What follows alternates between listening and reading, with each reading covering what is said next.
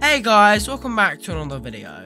This will be my last video before release, and it is something that you can do to help support the devs and potentially improve TOPIA's setup to make updates and stuff happen a lot faster. So let's get straight into the video. So you might be wondering, how do you support the developers?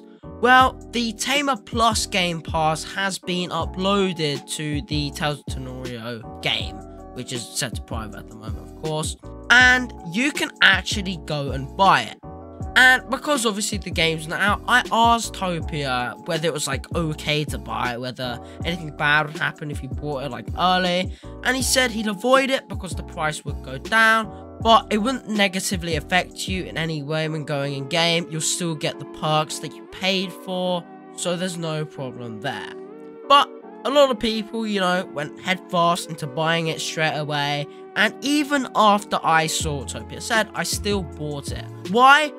Because I saw it as a way of supporting the developers. Even if it is just like 10% more, it is still somewhat of a difference. And the more Roblox the developers can make and DevX, the more likely TOPIA is going to be able to get real money and buy a better PC to improve development. Because if you didn't know, TOPIA's PC is horrendous. Apparently it's worse than a Nintendo Switch.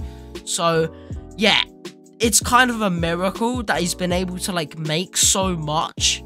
But I guess TOPIA is built different in a lot of ways, so we got to give him massive credit here.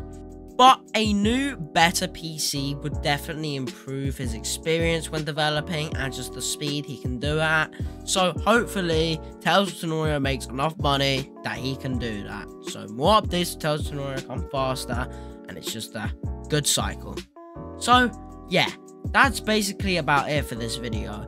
If you are super hyped for Tales of Tanorio, then make sure to like and subscribe, because I will be streaming release later today.